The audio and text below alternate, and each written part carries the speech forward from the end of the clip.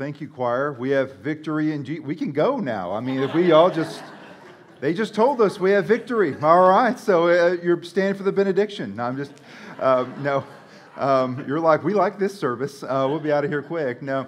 Thank you for being here with us today. We get to come here in the victory that Jesus has won for us. And isn't that the good news of the gospel? That it isn't up to us and our success and our earning. There is nothing that hangs in the balance, no question of how we stand before God. All of that has been accomplished through Jesus Christ. And so you and I get to stand here in confidence and in hope of what Christ has done and what will someday be realized for us in His presence and the coming of His kingdom. So, wow, what a great way to begin today. I'm Pastor Brady, Pastor April Failer. We're so glad to be with you today and to share this hour. If you're a guest with us, thank you for coming. I know it takes a lot to sometimes enter the doors of a place you've never been before, and so we're glad you chose to do that today, and I hope that you're encouraged as we gather here in worship to have our faith built, encouraged as we take steps closer to knowing Christ and living the life that He desires that we live in Him, and the joy that's ours when we do. So with that, let's stand and offer our praises to Him. Good morning, and as you stand this morning, we are going to proclaim these words to the Lord. On Christ the solid rock I stand, all other ground is sinking sand. Join us this morning as we sing.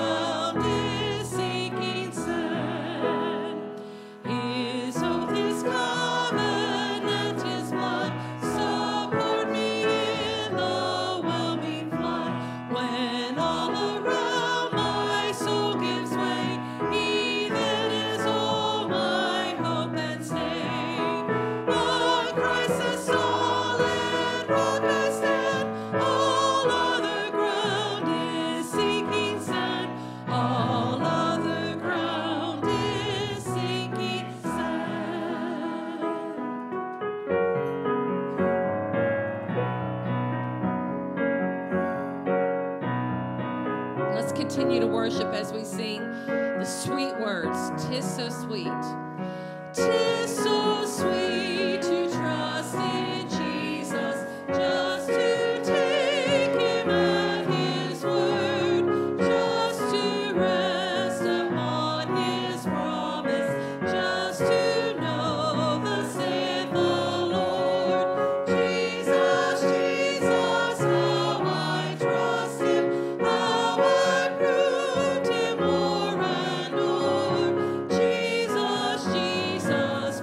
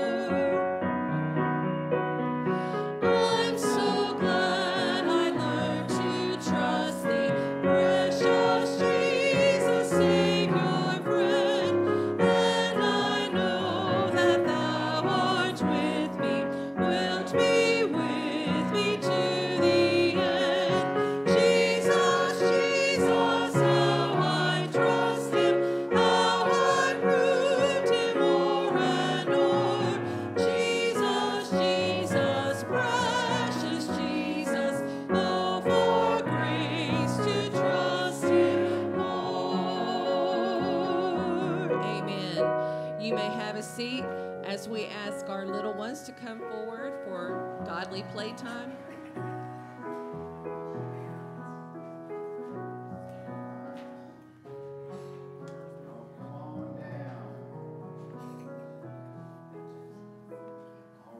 Great to see y'all this morning.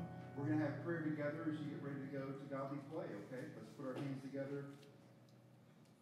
God, we thank you so much for worship, where we can come and listen to your word and hear you speak to us and move in our hearts.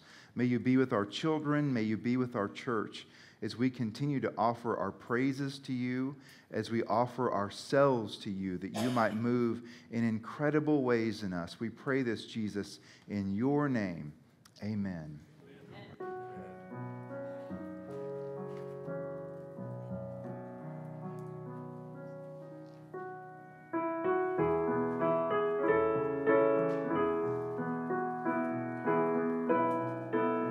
Let's continue to worship this morning, singing these words, "My Jesus, I love thee." My Jesus, I love thee. I know thou art mine. For thee all the follies of sin I resign. My gracious Redeemer, my Savior art thou.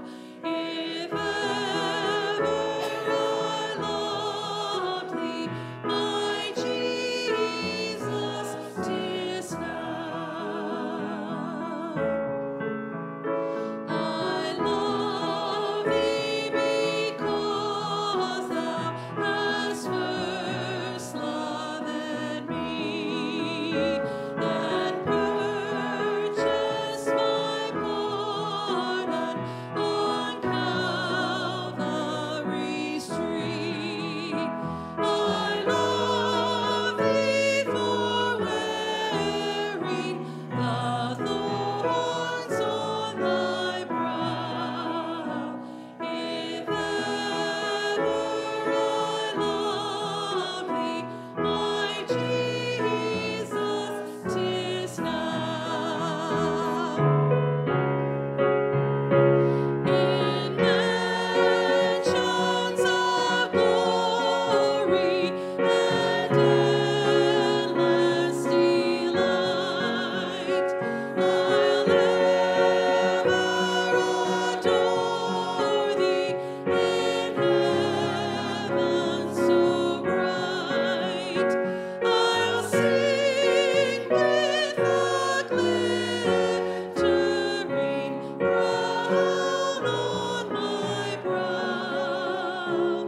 If ever I love thee, my Jesus, 'tis now.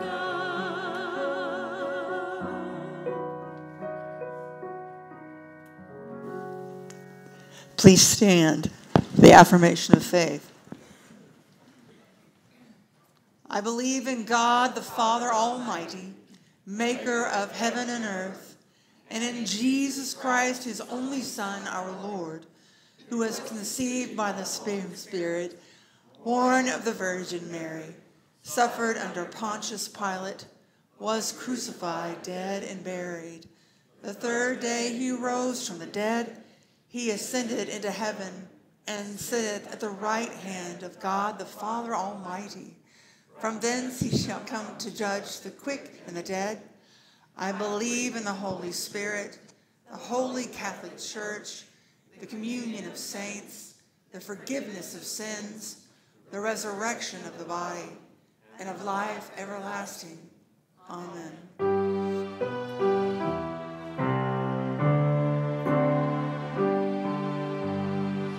Glory be to the Father, and to the Son, and to the Holy Ghost, as it was in the beginning, is now, and ever shall be, world without end. Amen. Amen.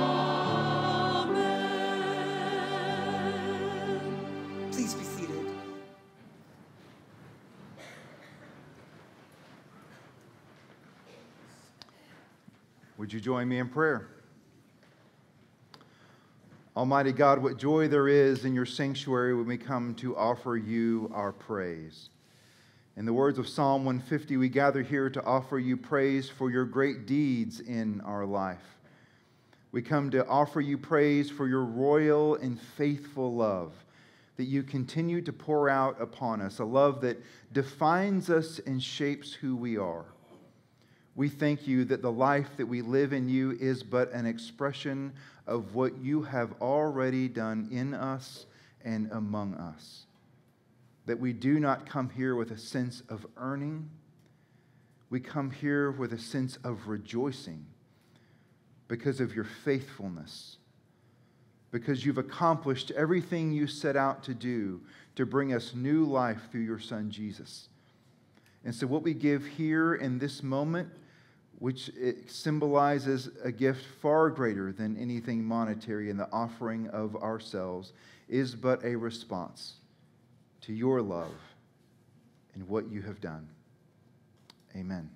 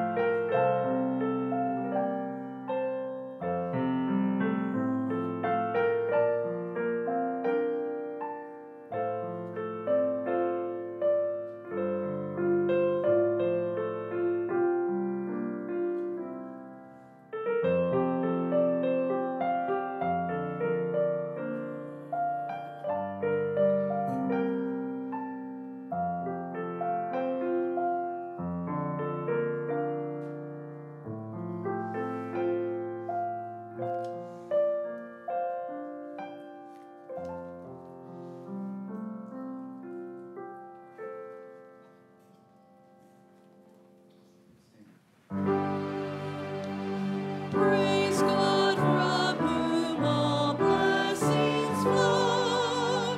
Praise Him, all creatures here below. Praise Him above, ye heavenly hosts. Praise Father, Son, and Holy Ghost.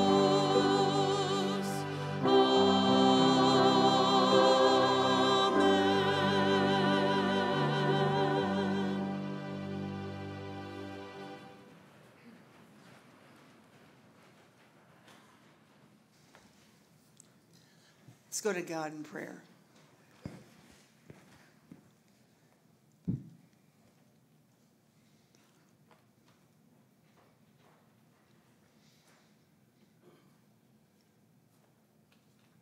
Reassure us, Lord.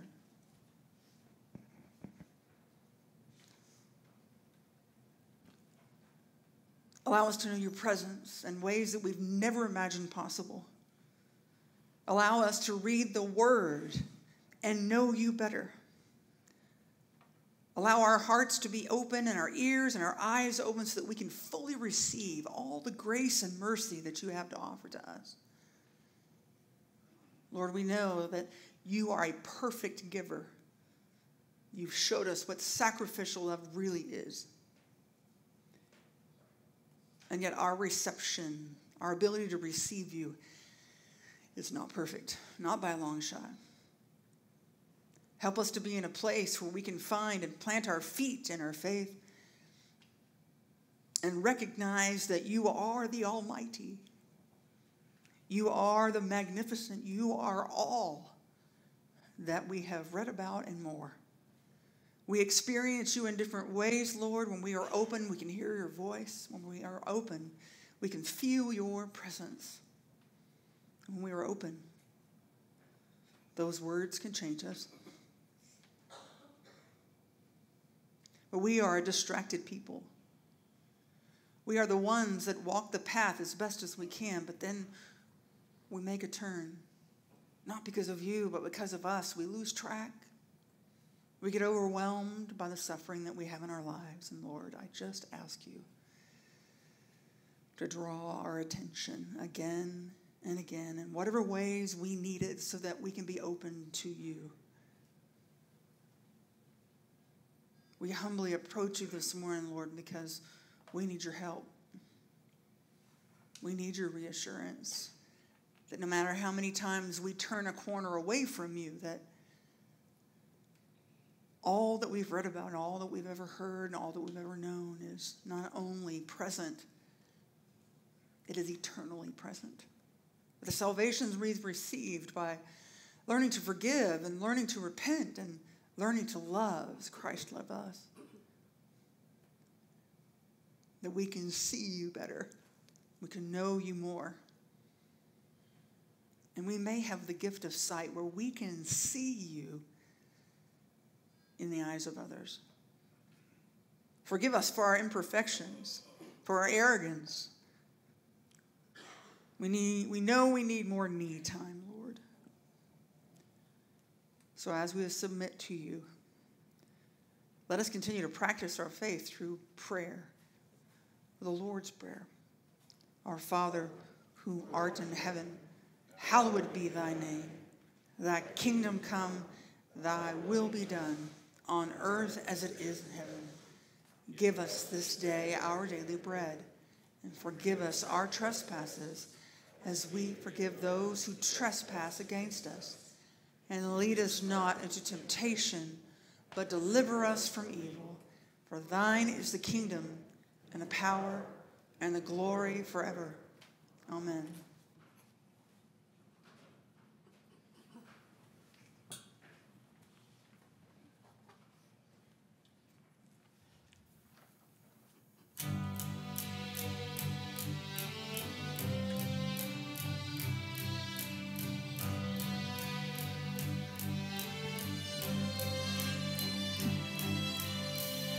I've heard it all my life, even have it memorized.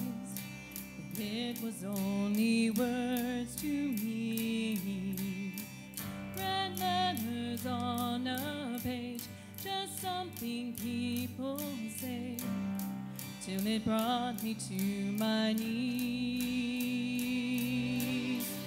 Those words from John 3:16.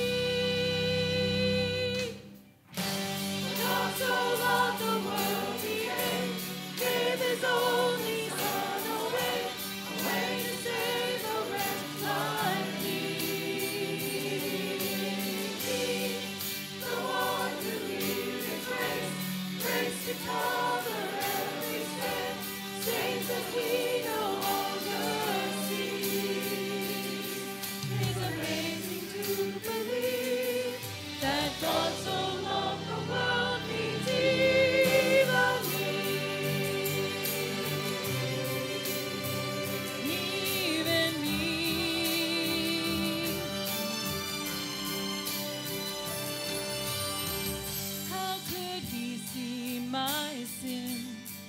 And forgive me even then.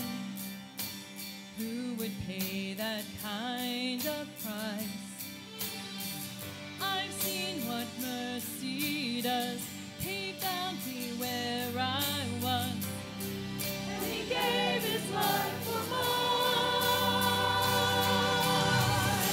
For God so loved the world, he gave his only Son away to save a wretch like me.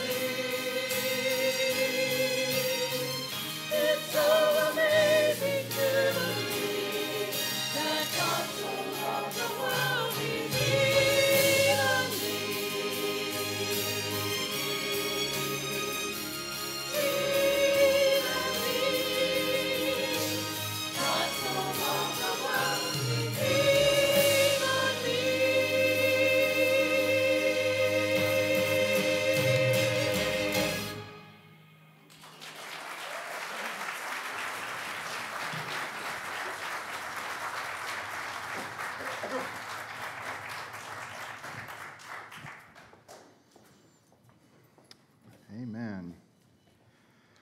All right. Well, that's a way to kick off a new sermon series right there. We are starting today a series on the Gospel of Luke. And we'll be spending 11 weeks in Luke, which might sound like a lot to you, but I assure you it is not. Luke is 24 chapters long, and if you take at all the words, I think it's only matched by Matthew's Gospel. Some of you are aware of how long it is, because you know anytime we begin a new series on a book of the Bible, that I always ask you to read that book of the Bible in one sitting to gain a perspective on it before we actually dive and kind of break down different sections and look at individual verses of the book itself. So I'm going to ask you to do the same thing for Luke. I realized it was a lot easier with the last series, which was Philippians, and it was only 4 chapters.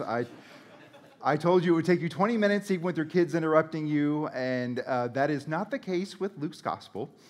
So if you take me up on my challenge and dare to read all of Luke's Gospel in one sitting, it will probably take you well over 2 hours. But let me tell you, it's 2 hours that are worth your time. Because the things that you see in doing that are things that cannot be seen when we spend 11 weeks breaking down the story. And if you want to get the most out of reading Luke's Gospel, it's going to be when you sit down and make that effort. I know it's a lot. I'm not going to grade you. You don't have to turn anything in, all right? But this is just for your own well-being. And I think what comes out of it is a greater perspective on who Jesus is. And is there any bigger gift than that, right? So we'll be spending 11 weeks in Luke's Gospel. And given that we're really not spending that long on it, we're only today, for the week 1, going to spend time on the first 4 verses. Luke's introduction. So 11 weeks to cover 24 chapters, and we're going to start with 4 verses. Yeah, that you heard that right. Which tells us that these 4 verses are really important. And this is Luke's introduction to his gospel. And the reason we're going to spend 1 week, one of the 11 weeks, on just the first 4 verses is that what Luke tells us in these first 4 verses gives us insight in how we read the gospel itself. In fact, in this, Luke is going to tell you why he wrote his gospel and what he hopes you gain from it. Here's one of the beautiful things about Luke's gospel, is that Luke actually wrote this for us. It's addressed here in verse 3 to a man named Theophilus, who we believe was a rich man. He was probably someone who had a lot of social capital and financial capital to make sure that this record of Jesus' story could get into as many hands as possible, including yours and mine. But Luke is really writing it to you and to me. He hopes that we will read this story, and he has hopes for us when we do. And to find out what that is, we're going to cheat a little bit. We're going to look at verse 4 before we even go into verse 1. So we're cheating in church. That's right. So verse 4. Luke says, I write these things so that you may know the certainty of the things that you have been taught.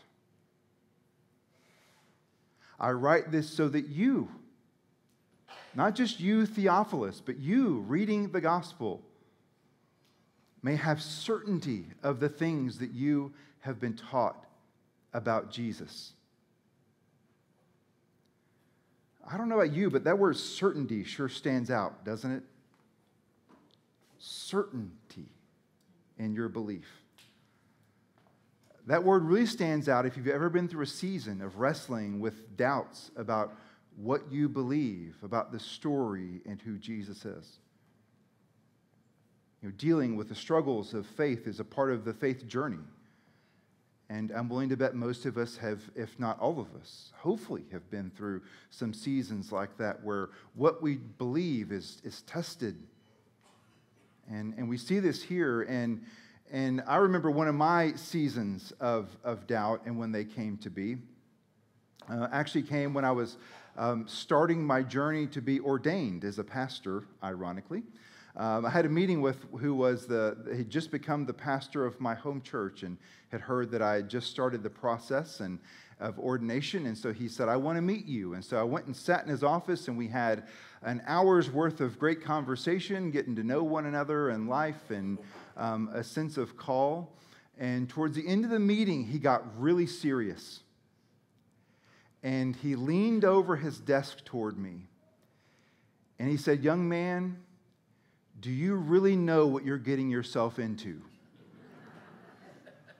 Which is quite a question to ask an 18-year-old. Like, what 18-year-old knows what they're getting themselves into, let alone one that wants to become a pastor, right? And I kind of looked at him, and he said, what I'm asking you is, do you believe this? You know, you've committed to spend your entire life standing before a group of people to teach the teachings of Jesus, to stand on the story of Jesus. Do you believe this? Do you believe this enough to stake your life and your time and your energy on this message? And man, I was stunned.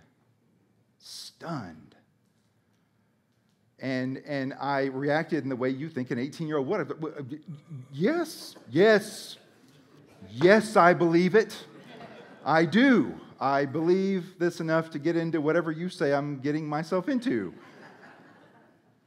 And I projected that kind of confidence, but the reality was when I walked out of that room, like that question, like it just hung over me and it stayed with me.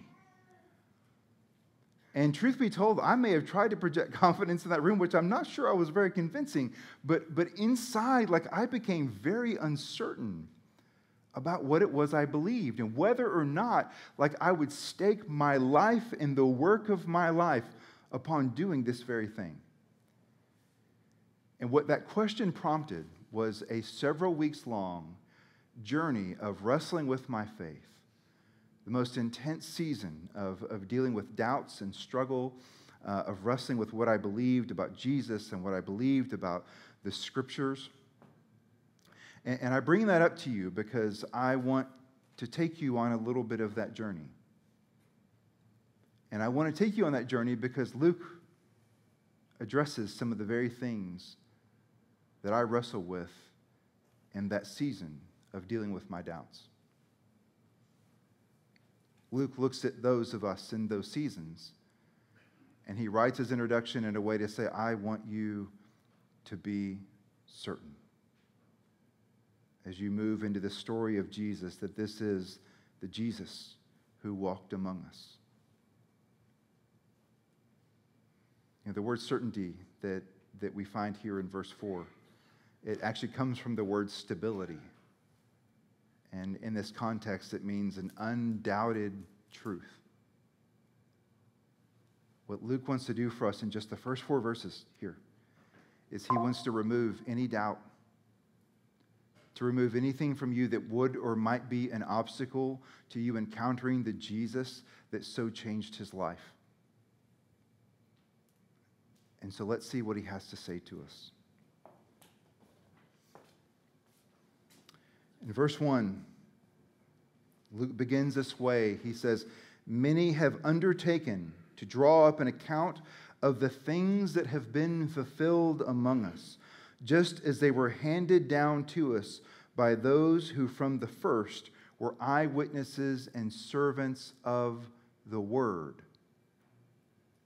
So Luke is very clear that he is not the only person who has taken up the time to write down the story of Jesus. We know by the time Luke's gospel has been written, we know that Mark's gospel has already been written, potentially Matthew's gospel even before Luke's, and John's is still some years out.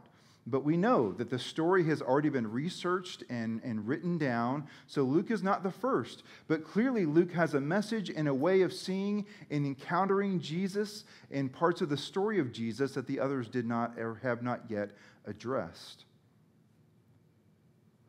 And the way that this story comes, and the way the Scriptures, the Gospels, really came about for us was that in the beginning, after Jesus' resurrection and ascension to be with the Father, we know that there were 12 apostles that left in the beginning of the book of Acts. They acquired one after having lost Judas as one of the disciples. They became the apostles, armed with the message of the good news of Jesus Christ. And the apostles went to churches in Jerusalem and eventually all around, teaching the teachings of Jesus, telling the story of Jesus' life. And for years, it went on that way. And it wasn't until some of the apostles began to be martyred that the church began to realize we need to make an effort to record this story, that we might have something that's preserved to hand down to the future generations. And that's what they began to do a couple decades after Jesus' resurrection, recording the teachings of the apostles, knowing they won't be there forever, especially when they began to die. And this is what Luke alludes to here when he talks about what's handed down. And we see that this is actually, this idea of handed down is actually a technical term. It's not just a way of saying it. It's actually a practice that was a part of the first century. The handing down took place, he's speaking to here, of students who would find themselves under a rabbi or a teacher. Part of the responsibility of being a student of a rabbi in the Jewish sense was that you were under their teaching, and part of what you were to do was to record and pass down an accurate understanding of the teacher's teachings and life. In fact, one of the central roles of a disciple was to accurately record the things the teacher laid before them. Because anytime a rabbi gained the significance of having disciples, there was a hope that there would be continuity beyond the disciples. I mean, if you think about it, a disciple comes along to learn from a disciple of a teacher how to live their life. And so what would happen around these rabbis was they would establish schools of thought, a school around a vision of a way of being and a way of living. And so the disciples would record and begin to share these teachings so that they could eventually themselves pass them down to the next generation of people who wanted to bring themselves under that school of thought and that vision for their way of living. And Luke said, we're doing the same thing. As those who've come under the school of Jesus, who believe in him and who he was and what he taught, to come under his way of living and vision for the world, we're handing these things down to you. And one of the fundamental things that must take place if there's to be continuity in the teachings and the story of the life is that there has to be accuracy. Without accuracy of the story, without accuracy of the teachings, there is no continuity. And so Luke says when we handed them down, we handed down accurately the witness of Jesus' life in the teachings that he laid before us.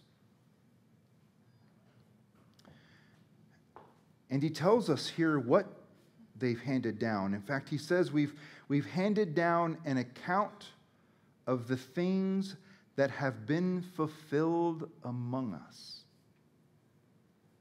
An account of the things that have been fulfilled among us. And so it leads the question to us, what is it that Luke is saying has been fulfilled among us? What has been accomplished that Luke is really speaking to here? And the short answer is, I know when I say short answer that you know a long answer will accompany. So if you're going to fall asleep in the long answer, go ahead and listen to this one, all right? The things that Luke is saying has been fulfilled among us. It's the hopes of the people of creation for redemption. That's the short answer. The hopes of creation for redemption and restoration. The long answer starts in Genesis, the very beginning. In the very beginning of the creation narrative, we know that humanity was a part of God's desire to be in fellowship. And that God created us for a life with Him, and not only to share in life and relationship with Him, but to be in partnership with Him. That in the beginning, you and I were created with an intended purpose to work alongside God in the care for His creation and His world. And there's this beautiful vision that Genesis 1 and 2 gives us of what life and fellowship, unbroken fellowship with the Father looks like. And we see from the account of Scripture that this life with the Father, that He was our very source of life and being. And yet we see how quickly that falls apart in Genesis 3. How everything goes awry in the garden. And we see the central temptation that the enemy holds before Adam and Eve is that they would believe that this knowledge of good and evil, if they possessed it, they might be like God or even greater. Like the idea of the garden is that you and I might possess something that means we wouldn't need God to be Lord over our lives. That if we just gain this, we could truly be free. And that's the same temptation that grips creation today. I mean, you think about it, right? With all we see around us, the call of our culture, right, is that there's a way of being in this life that you can discover where you don't need anyone to be Lord of your life. You get the freedom to be Lord of your own life. And you can fashion a life of satisfaction and significance. All this time later, and we're still taking the enemy's bait, right? And we see in Genesis 3, as soon as they take the bait, the disruption of the life that we once knew with the Father. Where there was once harmony and unity, both with the Father and with one another, there is now discord. And we see that very quickly that humanity and all of creation, in fact, begins to reel under the weight of our brokenness and sin. In fact, the Apostle Paul, the way he describes the state of humanity, the state of all creation, he says creation, in Romans 8, he says, is groaning as in the pains of childbirth. That's the way he describes the state of creation, groaning as in the pains of childbirth. Now, that's a vivid image, especially if you've given birth to a child. Yeah. And I'm not about to be the dummy who stands up here and acts like I know what it's like to give birth to a child. I do not. But I have been close enough to know one thing, that it hurts. Yeah, even when you take the good stuff, right? It hurts. There's nothing that we have to keep it from hurting. It hurts. And that's part of why Paul uses this image to describe creation. What Paul's saying is that your childbirth, it's an internal pain in your body that is so intense that it forces you to groan. There's the kind of pain you can have in your life that hurts you and that you can grit your teeth and move on. And then there's the kind of pain that you cannot hold in. And childbirth is one of those pains you cannot hold in. It is so intense that it forces you to groan. It forces you to shout. And Paul is saying to us, he says, everything you see around you, all the brokenness, all the pain, all the anger, all the vitriol you see in the world, that is the external groaning of the inward pain of all of creation. Do you see it? Like Paul's saying, the brokenness that we feel is an internal brokenness due to sin and rebellion against the Father and the Father's desires. And so the things that we see, those are just the symptoms and signs of the inner turmoil and brokenness that we all share. And this is a state of creation. There's a brokenness that all of creation holds in common that leads to all the sins that we see and the brokenness in our world. That's just the external stuff that points to a much deeper internal issue. And what accompanies this brokenness is actually a desire for what is broken to be made whole.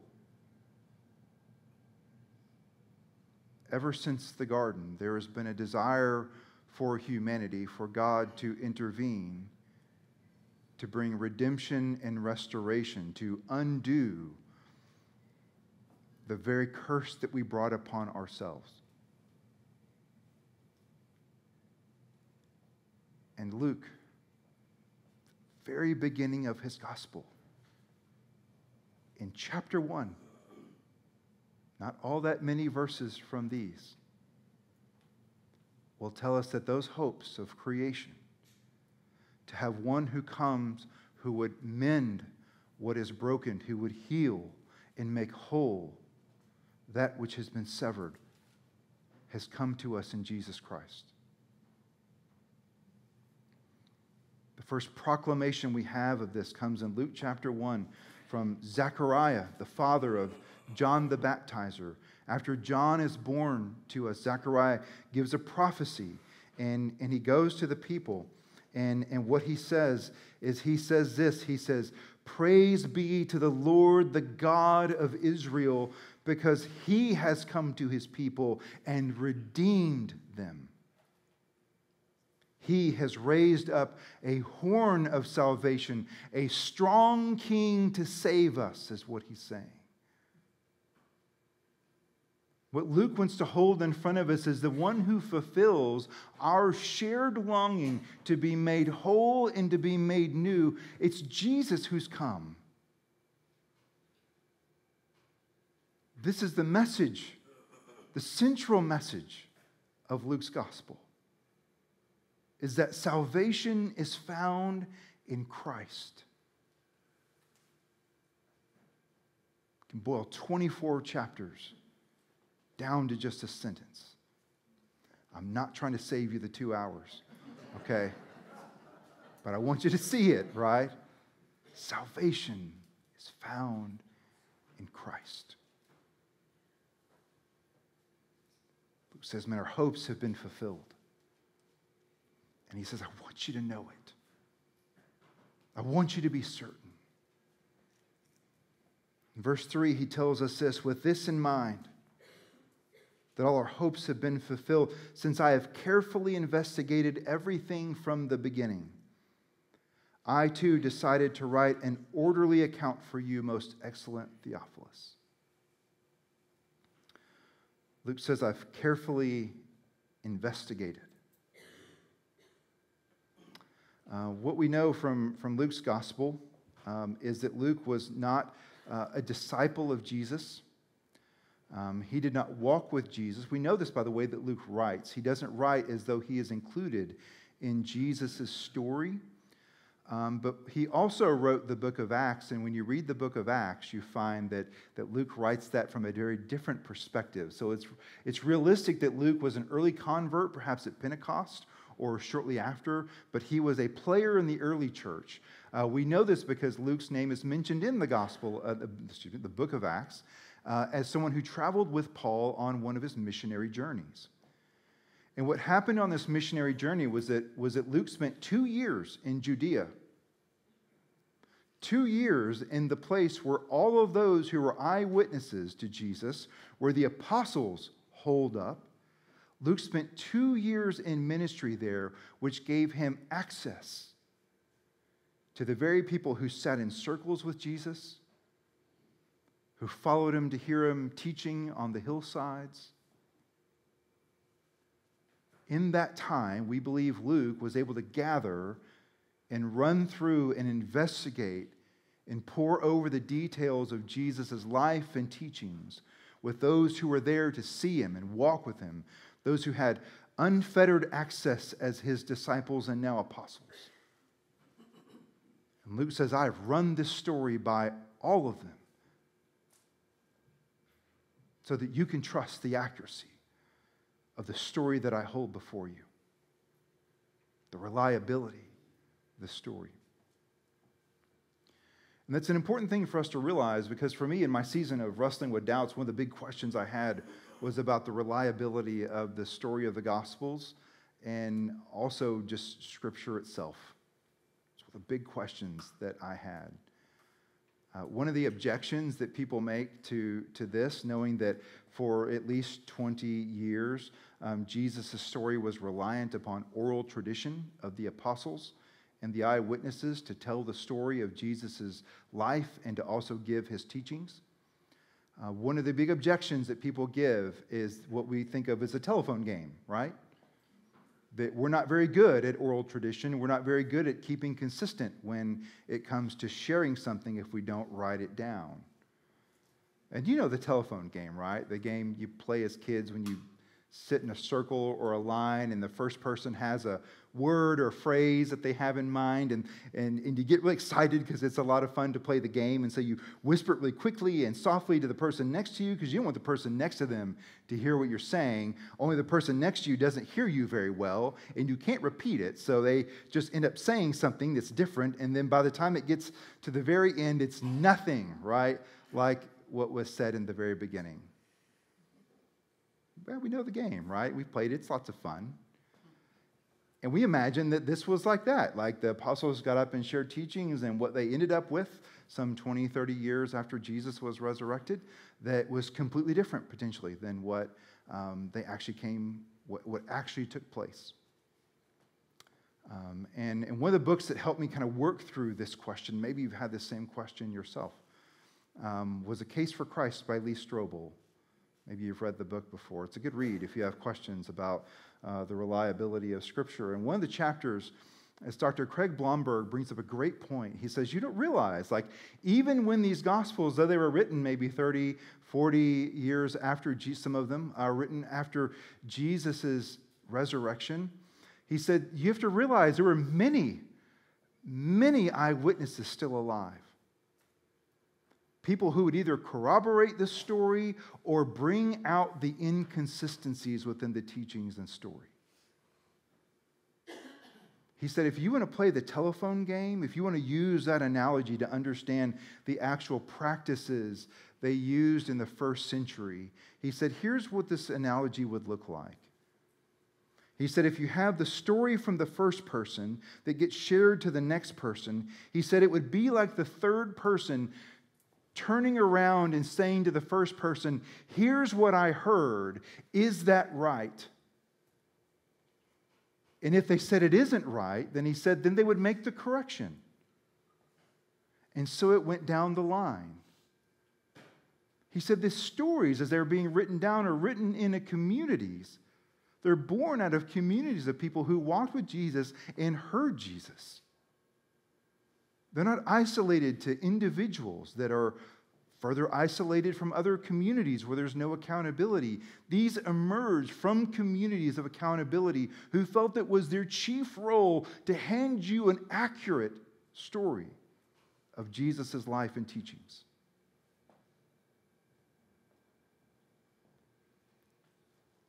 And if the intention isn't enough, or the science isn't enough to convince you, then maybe the facts are. If you're wondering about the reliability of the New Testament, let's just take the New Testament here. We know that we have more manuscripts in the New Testament than we have of any other religious or even just ancient documents. In fact, the number 2 of text we have is Homer's Iliad. I took an English, old English course, British history writings, and boy, I tell you what, man, suffering through that thing was a chore. But you take Homer's Iliad, we have 650 copies over time of that. And that's number 2. In the New Testament, there are over 6,000 manuscripts or fragments of books from the New Testament. 6,000. Written over different periods of years in different places. And when you hold these together and you look at these, the accuracy and consistency is astounding.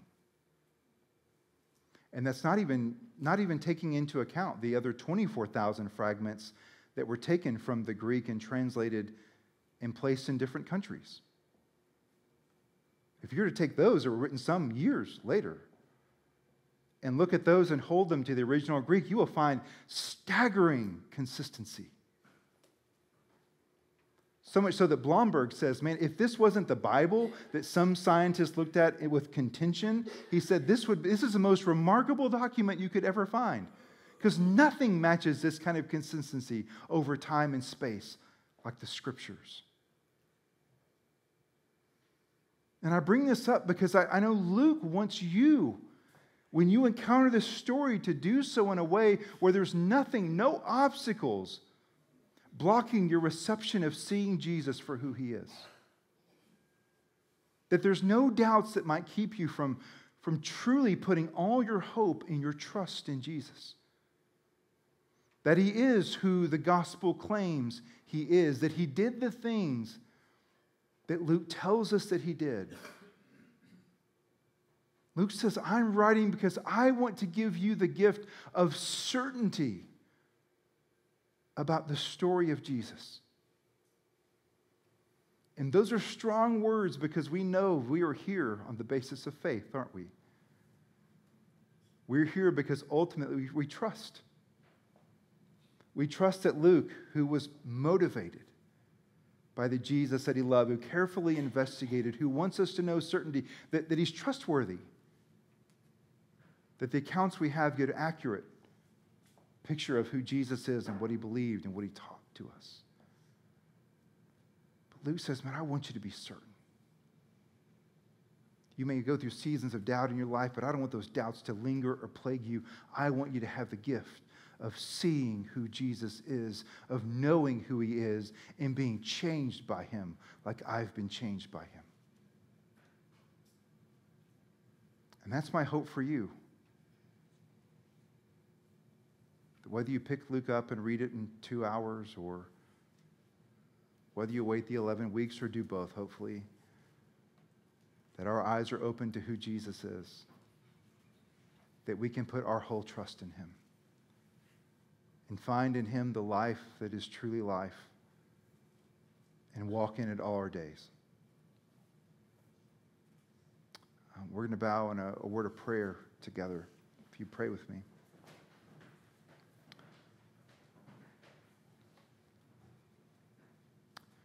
Jesus, you made yourself known to us.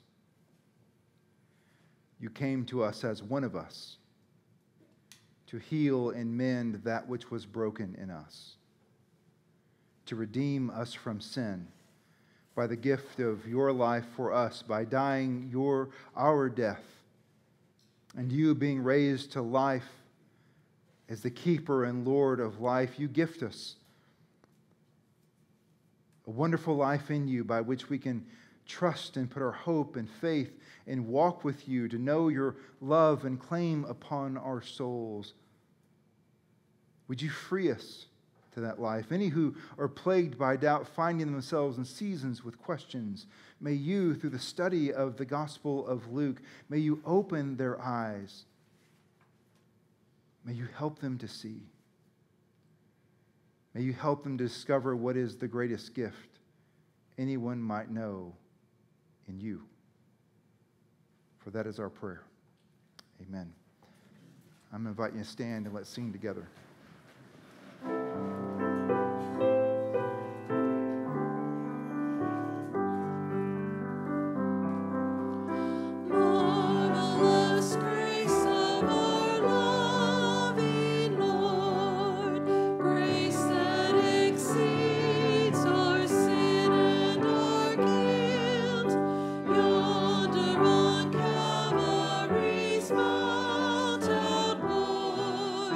There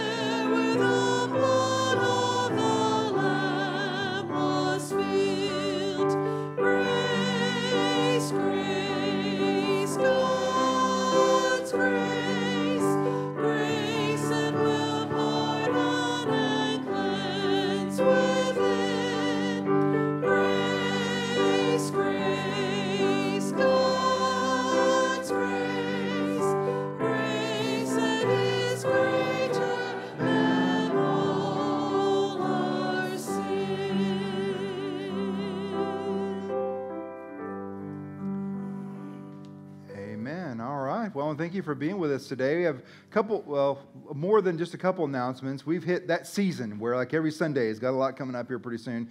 So next week, we have an incredible opportunity. If you have ever wanted to know how to read the Scripture in a way that you understand it and find more meaning in it, we have an opportunity for you next Saturday. Dr. Dave Smith, who's a professor of New Testament up at Indiana Wesleyan University, is going to come and teach us on Saturday.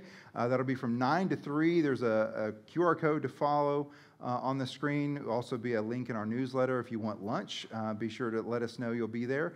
And I believe lunch is $10, but he's going to come and share. What's great about Dave is he not only has a lot of knowledge, but he has such a profound love for the Lord. That it just seeps through his teaching. So it is a gift to you to be there if at all possible for you. Next Saturday from 9 to 3. He'll preach for us that Sunday, but what he's also going to do, he's going to preach on Luke, but he's also going to help us understand how we can read through Luke. That's going to be part of his example on Saturday. So it'll be great for you as you're working through it. I want you to also grab our waypoints on the way out. We'll be looking through Luke's gospel beginning now, so that'll be a help to you as you read through that. Also, we have coming up the next Sunday, we'll be giving a presentation. I'll be giving my presentation on my trip to Africa on Zoe Empowers during the Sunday school hour. So I invite you to go in the Family Life Center over here, and I'll share on that and the opportunity that's in front of us as a church to be a part and partner with that program. The next week after that, Saturday, is Lord's Acre. It's already on us. If you're not familiar with that term, that's our Fall Fest. And we have good food. We have things we'll have a live auction, silent auction, all the kinds of sweets you could even possibly imagine. So be sure to come and be a part of that. It's a great day for our church. And so if you have some things to give, Cheryl, raise your hand. As a person to come and hunt down and see. So be sure to do that. We also have I Forgot coming up on the 29th. Pumpkins are coming because that's happening also. So our pumpkin patch will be kicking off. So if you're looking for a good workout on Sunday, lifting pumpkins, man, there's nothing better. So come on over there. I think the Cowboys play at 3:30. So if we all show up after worship, we'll eat pizza, we'll do pumpkins, and you'll be back in time, resting easy after the game. So please come and help us out with that. Lots of things going on. Be sure to keep your eye out for the newsletter. Don't want you to miss any of them. Lots of great things. So thankful you're here. If you're a guest with us, apologize for taking so long. You're invited to any of the stuff we mentioned. We'd love to have you there. But thank you for coming. Let's go ahead and as we hear just our word of benediction. Luke wants to give us a gift of faith, of knowing, of trusting who this Jesus is. And my prayer is that our eyes and our hearts will be opened to know him more. Amen. Let's sing before we leave. Oh, victory!